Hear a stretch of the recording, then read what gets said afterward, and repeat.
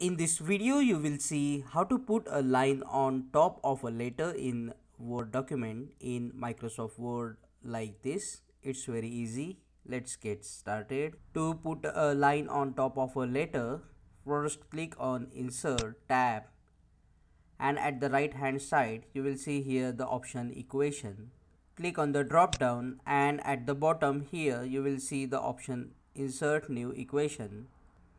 After clicking, you will see this blue box, and at the top under the Equation tab you will see here the option Ascent. Click on the drop down and select this option, bar with the box. After clicking, you will see this box. Click inside the box and type the letter of your choice. By default, this is in italics.